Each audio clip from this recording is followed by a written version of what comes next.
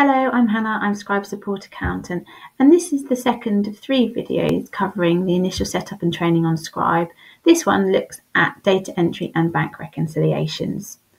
So all the data entry, day-to-day running of Scribe will take place mostly within the transaction menu here. So firstly, we come to payments. When we click into the payments screen, all the previously entered payments are listed with the most recent one showing at the top. Okay, this list can be sorted by any of these headings simply by clicking on it. You've also got a search all columns on the far right hand side if you wanted to look for something in particular. It's free search, so you can type names, numbers, etc. in here in order to find things and then filter in the information here. To add a new payment, you'd simply click add payment up on the top right hand side. It's fairly self-explanatory, but we'll go through the process of adding one in here. So firstly, it's a case of selecting the tender type. So we can have check in here, online payment, which relates to anything such as card, direct debit, backs, etc. There's also an option for petty cash, if you do have petty cash at your council, which removes the option to select a bank because it's just deemed as cash related only. Okay, so in this example, I'm going to say I'm making an online payment. It's then a case of selecting the relevant bank account that the payment is coming from. All your bank accounts will be listed in the drop down, and in this example, I've selected the current account. Then it's a case of entering the date, so the date that the payment has been made. We've got descriptions and suppliers here. So as you may remember when I was talking in video 1 about the setup, if you've previously entered the description or the supplier, they will appear in the drop downs to select. But if you want to enter either a new description and or a new supplier, you can do so by simply typing them in the boxes on the right hand side.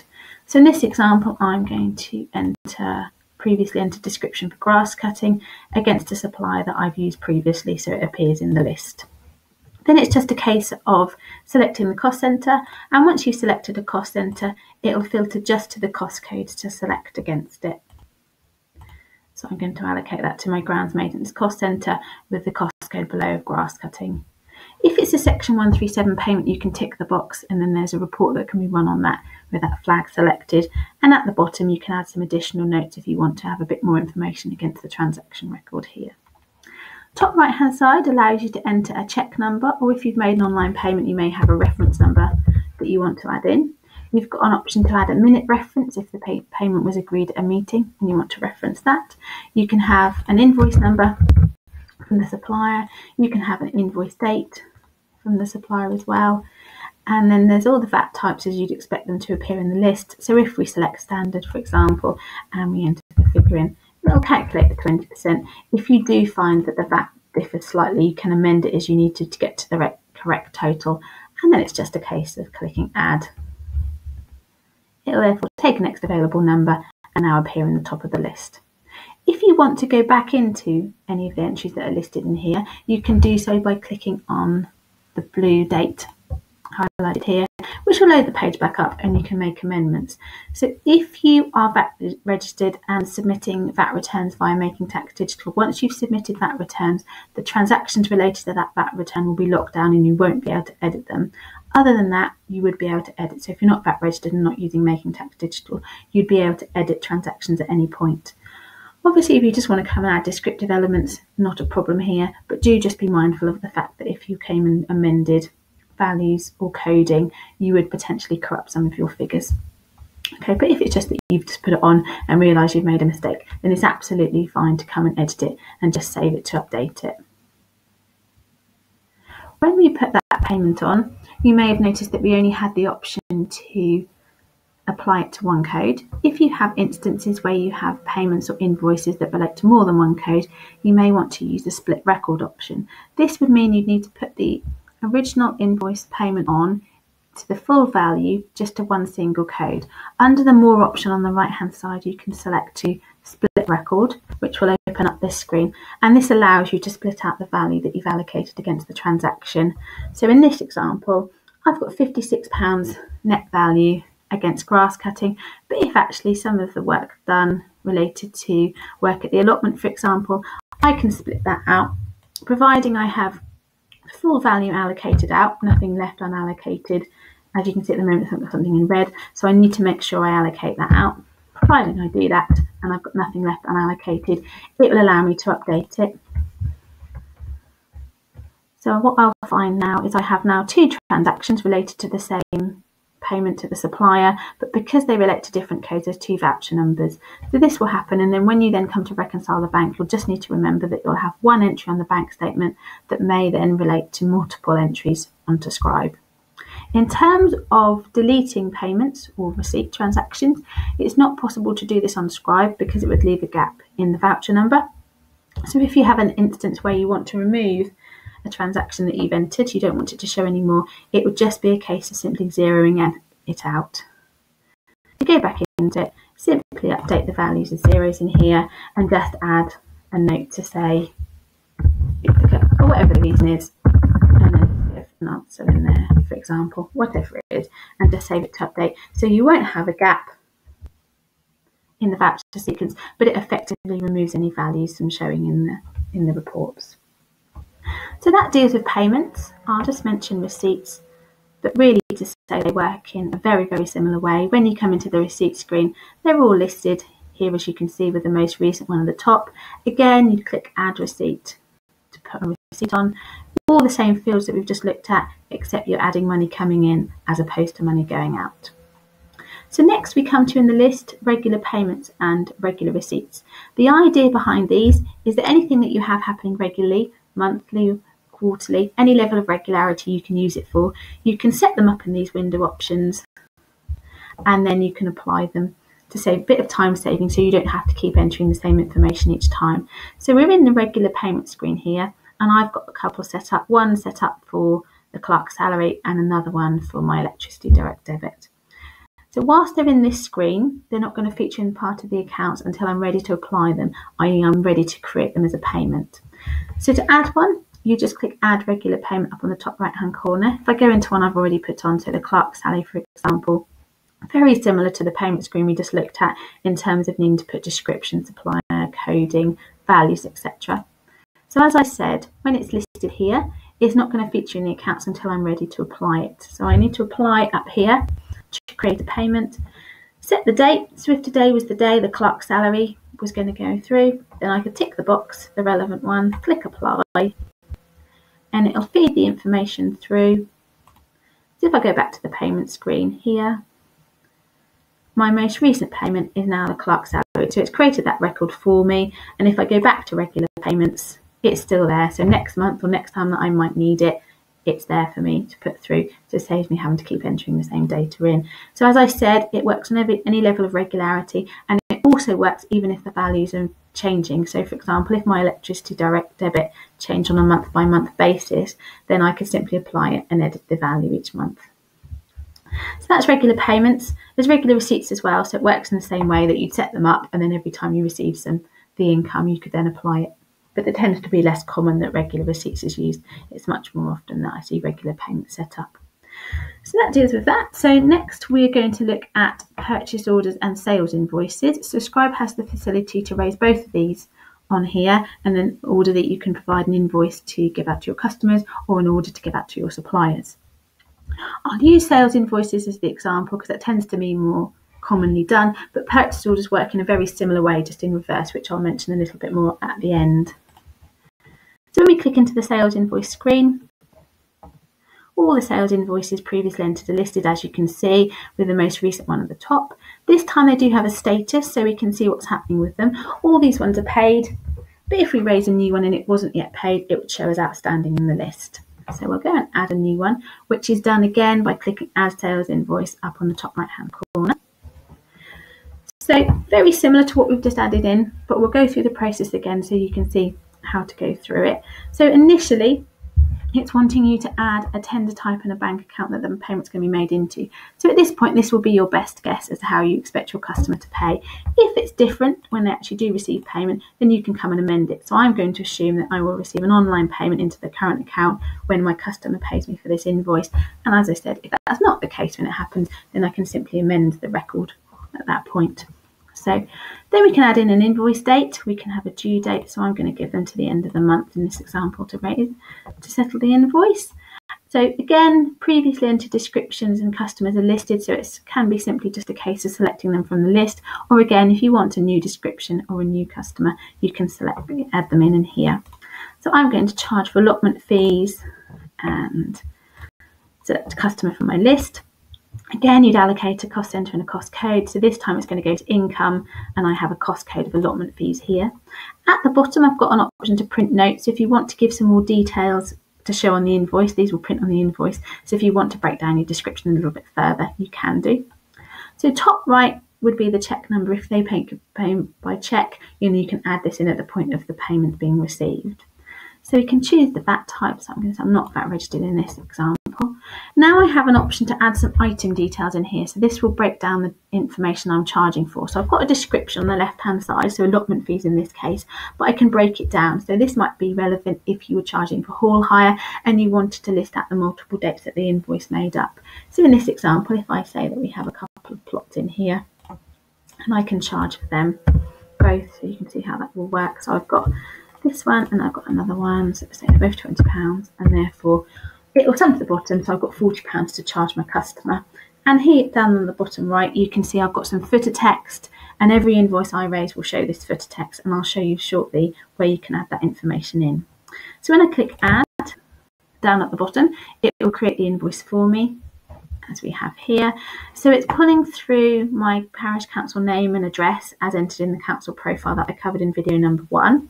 I'll also show you shortly where you can add in a logo if you've got one, so that the logo appears on the invoice. So we've got our customer, and because their full address is on the setup menu, then it's appearing on here. Invoices on Scribe start at number 1 within the financial year and then simply count up. So I'm at number 65 in this example.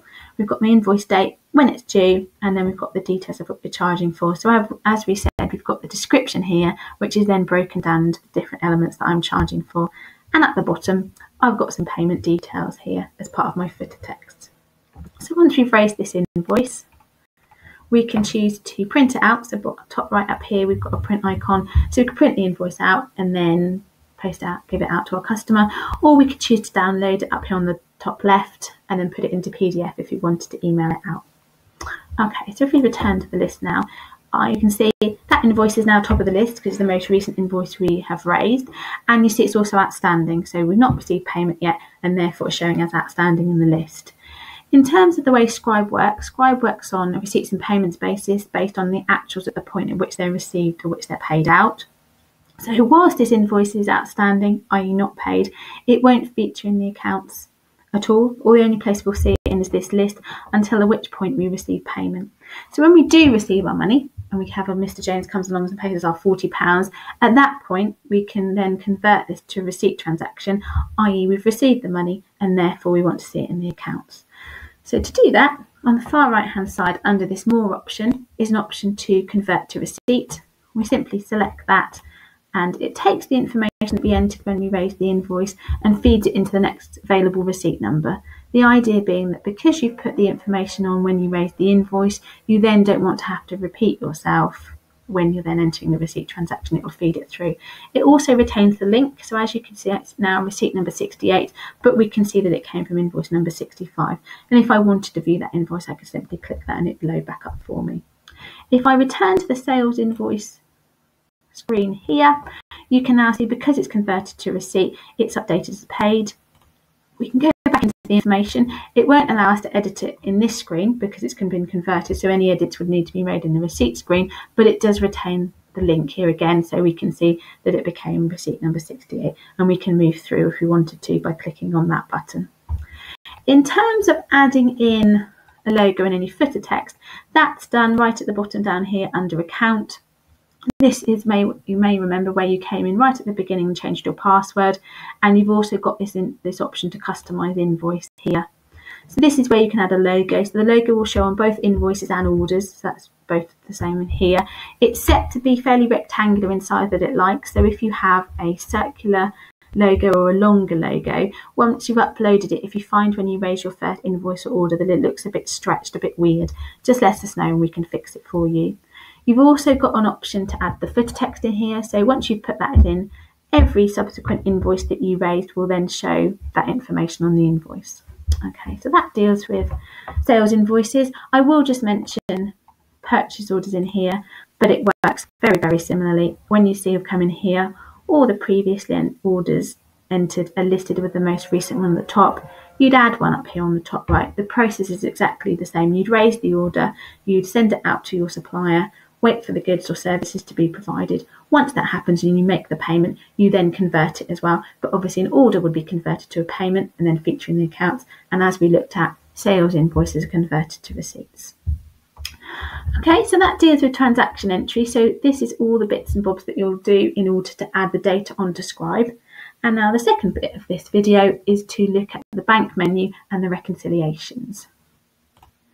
So if we could open up the bank menu, the first thing that we come to in here is bank transfer. So this is where you can come and add in details of any bank transfers, so movement between bank accounts. It's also relevant if you have a petty cash account and you're replenishing that. So you're spending from the petty cash account and then you move money from another account to replenish it. Even if you're doing that via a cheque, it doesn't need to be entered as a payment and receipt situation because it's just still moving money between bank accounts, in essence, money between the council. To add one in, really simple, you click add transfer here and it would simply be a case of adding in the date of the transfer, the bank it's coming from, the bank it's going to, the value of that transfer and a comment so that you recognise what it is. And what you'll then find is it'll appear in the reconciliation screen to tick off when you see it going in or out of the relevant bank statement. Okay. That is done in reconcile. So this reconcile option here we're now into is where you'll come to reconcile your bank statement. So you'll have your physical copy of your bank statement in front of you, ready to tick the items off as you see them appearing. So the first thing to do is set the bank account that you're reconciling to, so the statement that you've got the bank for. So in this example, we are going to reconcile the current account, and then it's a case of setting the cash date. So I would always recommend that you use a month-end date here, if possible. If your statements come on a monthly basis to the end of the month, then I'd recommend. So in this example, I'm going to say that I'm going to do my February reconciliation. Okay, if you receive statements that fall at different times of the month, say mid-month, for example, you could just use the mid-month date to keep it in line with the statement. Obviously, you'll just have to make an adjustment once you get to year end because you're going to need to do a reconciliation to the 31st of March. Okay, so once you've selected the cash date, everything that you're now going to tick in here will have that same cash date. So in this example, everything that appears on my February statement will have a February cash date of the 29th. So the end of the month. So that's fine for everything that's gone through, regardless of what date within February that it went out on the statement. What you'll then find is that all the payments and the receipts that are listed on Scribe that as of yet haven't been matched off to the bank, i.e. are still uncashed, will be listed here. And it will just be a case of you having your statement in front of you and working through on here and simply ticking the boxes as you see the items going out and working through. So you can use the headings here to sort them, and you've also got a search option as well. If you've got quite a lot of information in here that you need to work through, you can do all of that. So it's just a case of ticking all the items as we have here. Once you've done that, you would just click save at the top and it will give you this little summary of what you should expect to see the bank statement matching to. So all being well, you can keep a copy of that if you want to. So just open and view the report. So it's fairly brief here, but you can keep a copy of that you can then file with the statement. And as I was talking about with regards to invoicing earlier, all reports in Scribe can be printed either using the print icon on the right hand side, or you could download it and just keep a PDF copy of it. Okay. So this reconciliation process that we just looked at, you would then repeat for any other bank accounts that you've got. So in an ideal world, you'll do this reconciliation process on a monthly basis for each of your bank. So once you've completed your individual reconciliations for each of your statements, we can then look at reconcile all banks. There's 2 points to reconcile all banks. Firstly is to bring all your bank reconciliations individually for your individual accounts together so you can check the overall balance on Scribe. And secondly, it enables you to get a full bank rec report, which you can take along to council meetings and get formally signed off if you want to. So this first page within reconcile all banks is where you need to put information in so that in order that it can run the report for you. So we need to set the audit date. So that will tend to be the month end date that you've just reconciled to. So in theory, on reconcile screen, I did my statement reconciliation for the end of February, and therefore I'm setting that as my same audit date. You'll then find all your bank accounts will be listed in here. Petty cash will show at the bottom, and it's just a case of updating the statement date, so all of mine showing us at the end of February, and adding in the statement amounts at that point. So these were the statement figures I had at these dates. If you don't have any petty cash, then this will show as 0 and you can just leave it as that there. You'll then look through here and choose to view the summary report, which will look like this. So at the top, it produces with a prepared and approved by statement. So if you did want to take it and formally get it signed off, you can do. And then as you can see, we've got this bank reconciliation. So it's running it to the date that we've requested. So the audit date is the date that it will run to. Then we've got the cash in hand figure. So this bank reconciliation will always be cumulative from the 1st of April. So we'll always see this cash in hand as at the 1st of April showing. It'll then add on all the receipts for the time period that we've requested. So in this example, everything that we've added on up until the end of February. It will then subtract all the payments for the same time period to give us our current cash in hand figure as at that date. So this is section A. Section B at the bottom is the bank statement. So it takes what we've entered as per what was on the bank statements. It adjusts for anything unpresented, so i.e. what we didn't tick off at that point will be adjusted for to give us B, our adjusted bank balance. And what we're looking for is that A equals B, and it says it checks out okay, i.e. what we've recorded on Scribe matches off to the bank statements once adjusted for anything unpresented. Okay. If it doesn't balance, it will give you an error of what it's out by, and then it would be a case of finding out what's happened with it. I go over looking for errors a little bit more in video 3, which looks at how to find them in the bank reports if you do have any troubles with reconciling the bank. So that takes us to the end of looking at data entry and bank reconciliations. Please now view my 3rd video, which looks at VAT and reporting.